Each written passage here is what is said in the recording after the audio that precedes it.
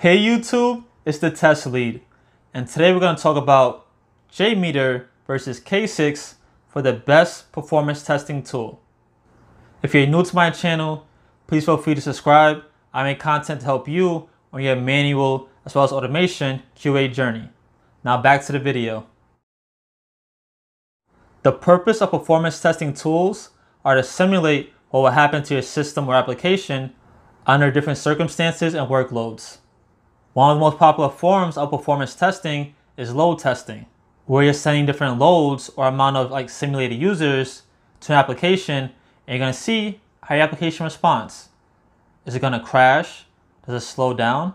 Does it stay consistent? You're going to do load testing to figure that out.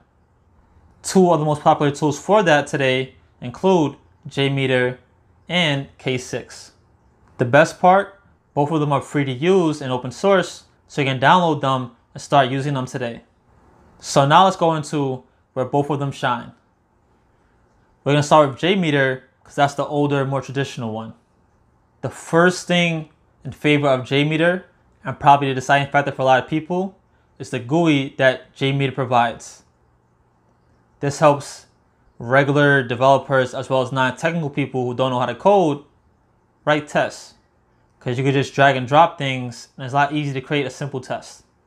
Whereas for K6, everything's done via command lines, and command line scares a lot of people. Next, JMeter has been around for 20 plus years. K6 has been around for less than 10 years.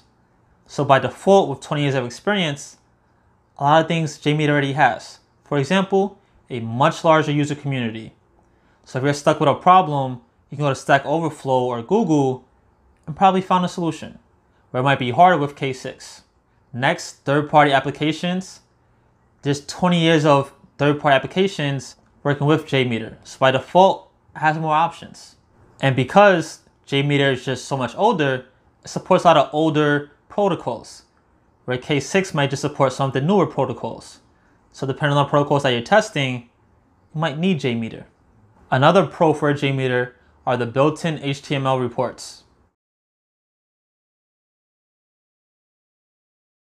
Now let's talk about K6.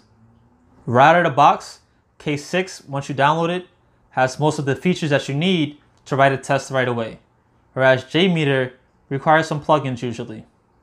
Also, the installation process for K6 is very easy. In 10 minutes, you can download it, get it up, and run your first test.